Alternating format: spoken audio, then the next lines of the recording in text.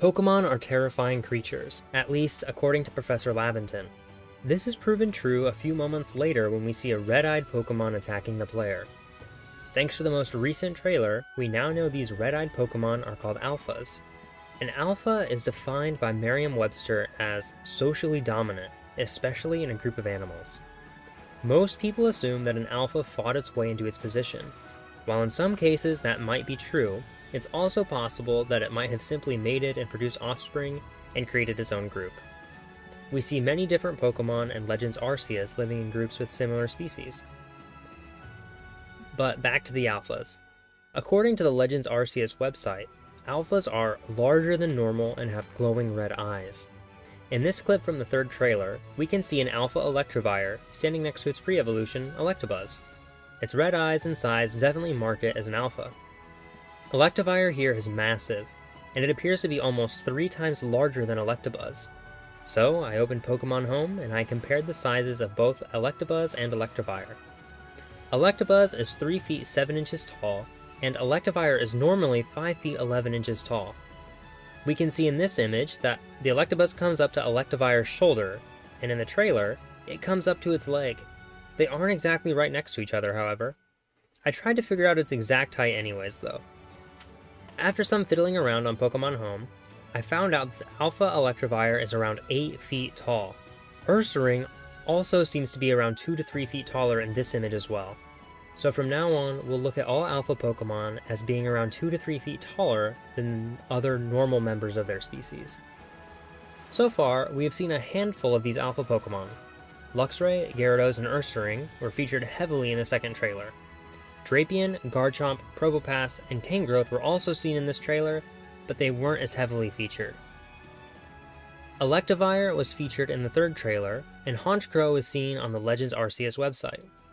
I think something that is important to notice is that out of all of these alpha Pokemon, only Probopass and Electivire are surrounded by their pre-evolutions.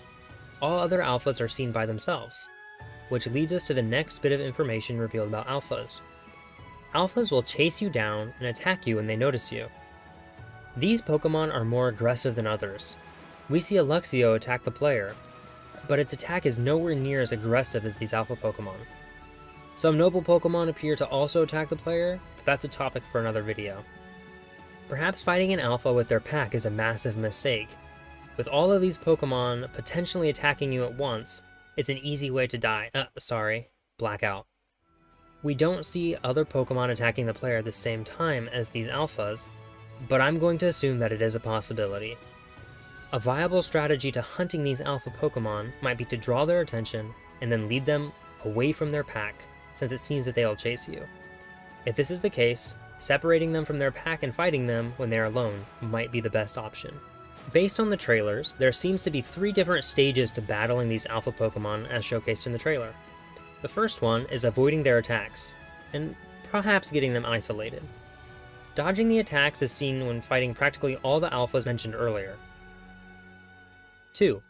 Battle time. We see the player battle 4 of the alpha Pokemon: Luxray, Gyarados, Ursaring, and Tangrowth. This seems to be pretty straightforward. However, I would like to point out that Honchkrow is seen with Agile Strike in its image on the website. Perhaps these Pokemon are able to utilize the strong and agile strikes. If this is the case, strike hard and use strong Pokemon. 3. Catching them. At first, I thought you couldn't catch these alpha Pokemon on my first watch of the trailer. I thought they were similar to the tough-looking Pokemon from the Galar region. Pokemon you could fight, but were too strong to catch. However, you can catch these Pokemon, as seen from several different clips in the trailer. The website also mentions they may even drop rare items if you defeat them in battle.